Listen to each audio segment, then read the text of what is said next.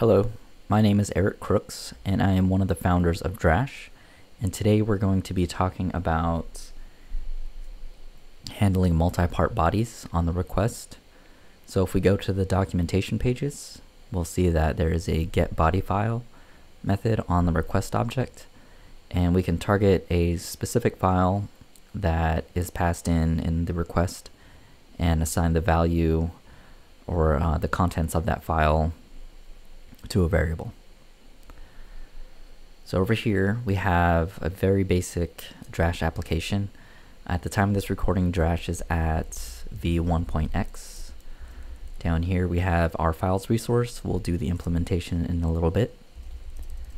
And let's just go ahead and plug in our resource here.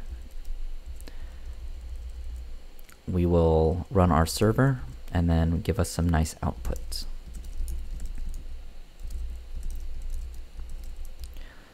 So to start with the implementation, we need to define the endpoints that clients can target to interact with this resource. And we'll just give them one endpoint, which is files. And since we're going to be passing data to this resource to parse, we need a post handler. So we'll go ahead and create that. And we'll set the response body to something simple for right now.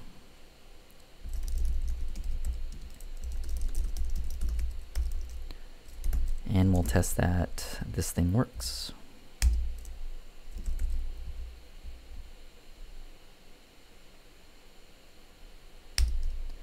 So now we have hello from post. So we know that our server is working, but we want to focus on this right here. So let's go ahead and copy this so that we can set up our server to handle files.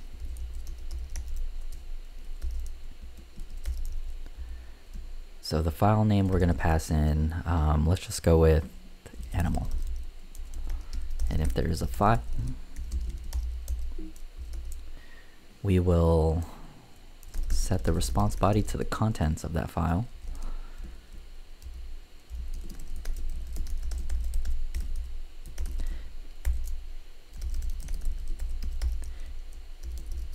And the reason why we need this text decoder.decode is because file.content comes in a uint8 array. So we don't want to output that. We want to output what it actually displays. Otherwise, let's say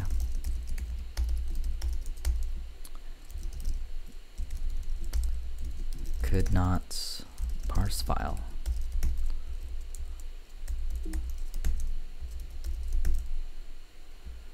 So to pass in a file using curl, we can use this line of code here.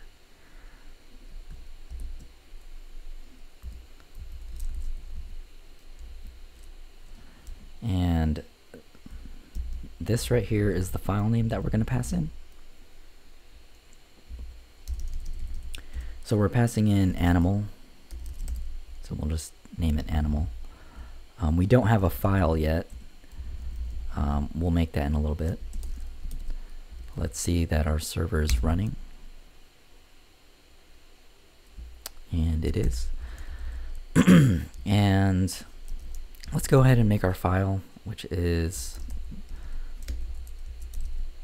myfile.txt.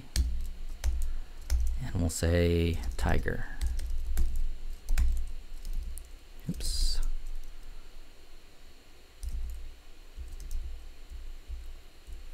So now that we have our resource set up, we're looking for a animal file, and we're gonna decode the contents of that file, assign it to the response body, and if it can't parse the file, then we'll say it could not parse file.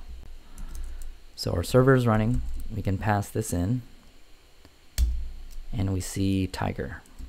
And if we passed in something else, like hello, it says could not parse file. So that's pretty much it. I hope you enjoyed the video. I'll see you next time.